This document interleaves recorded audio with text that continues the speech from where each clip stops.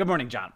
Okay, I found out something, and I can't shut up about it, so you're gonna have to deal with me. A desert island is not a desert island. By which I mean, a desert island can be lush and covered with water with big rainforest trees. It is not an island that is a desert. It is desert.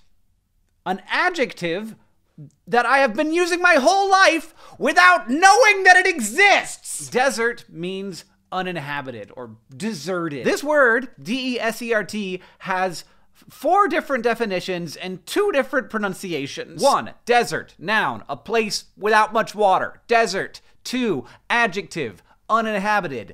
Desert, verb, where you abandon something, like you're a deserter. And 4, desert, noun, the thing you deserve. Another word I've been using my whole life without knowing it exists. When I say you got your just desserts, I don't mean you got your tasty after-meal treat. In this case, just means like you're fair, and desserts means the things you deserve. So the just part of this idiom is completely irrelevant because every dessert is something that is just. It is what you deserve definitionally. And all of this is to say nothing of dessert with the extra S, the delicious thing that you eat after you're done with dinner. This led me into a place that was terrible, and you won't find out why until the very end. But of course, it being English, we have words for all of these things. We have words for words that sound or look like each other, but don't mean the same thing. So there are 3 things here that words might have in common. There's the meaning, there's how they sound, and there's how they're spelled. Now in this situation, we're talking about words that all have different meanings, so I'm just gonna discard that for now and talk about the suffixes that we use for words that have different meaning but are pronounced the same or are written the same. When we're talking about pronunciation, we're talking about how they sound, so we use the suffix phone. And when we're talking about how they look, we're talking about writing, so we use the suffix graph. And then we have our prefixes. We have hetero for different and homo for same. So a homophone is something that sounds the same but has a different definition, and a homograph is something that looks the same but has a different definition. And then you have the word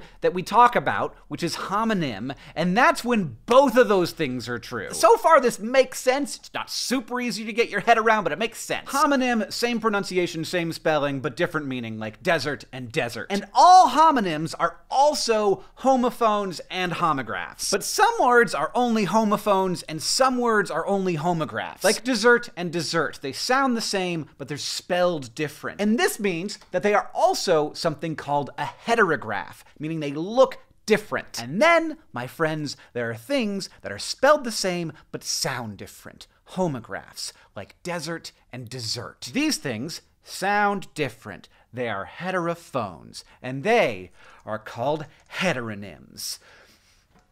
This took me half an hour of my life to figure out. Why aren't they called heterophones? John, I'll see you on Tuesday. Also, we recently did a thing where there was a map and you could put a pin in it and tell us where you live for when we're going on tour, and then it broke. So we had a bunch of pins and it was beautiful. I really enjoyed looking at it, but now it is no longer useful data. I don't know what happened. So there's a link to a form in the description. Please fill it out. Let us know where we should come when we go on tour next. We're gonna have a weird and fantastic time wherever we end up going, but we need to know where to go. Thanks.